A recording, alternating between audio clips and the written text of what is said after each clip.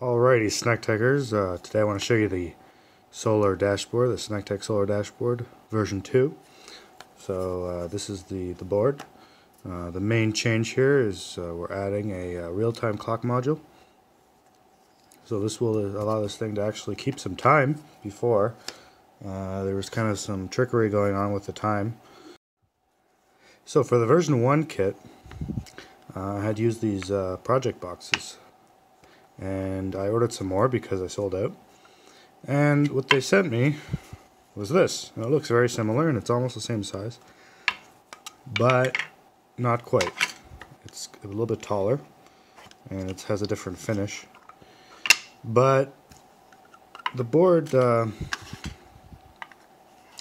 this one is a little bit longer, so the board didn't quite fit in here. So I had to make some changes. Made the board shorter for better fit, and I added these screw holes so that it's still compatible with the original enclosure. You see that? And here's the larger box. So it fits both boxes now. So here's an example of a fully assembled kit. I've been using this one for development. Okay, this is the V2 fully assembled. So you can see the same thing as the V1, except we got the real-time clock module right here. Right now it's missing the battery. Alright, I want to show you what comes with the kit here, okay? So initially what happened was when I sold the kit to Adam Wells, he just got the board and he got the box, and you know, it came with all the loose parts. You had to solder the resistors, everything. It's like, you know, if you wanted the fully assembled one, you could have just bought the fully assembled one. It would have been pre-programmed, would have worked out of the box.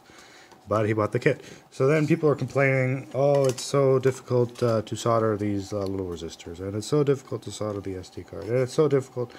Okay, so what I'm doing now is I decided to solder these parts on all the kits. So you'll get a board like this with all the little resistors, all the capacitor, and the SD card socket already soldered. So, you know, and then people complain with the software. Oh, they don't want to use Platform IO. Oh, you know, they want to use Arduino. And so, okay, fine. So now these things are coming pre-flash. So, and, you know, I decided to cut the holes, you know, for you guys. So at this point, it's hardly even a kit. I'm even shipping them already, you know, pre-assembled. You know, I put this in here because it's protects the pins so they don't bend over. These things have to be soldered in.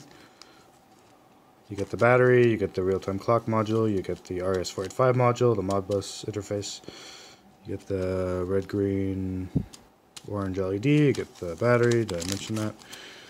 You get the little jumpers, and you just have to add that. And it basically comes...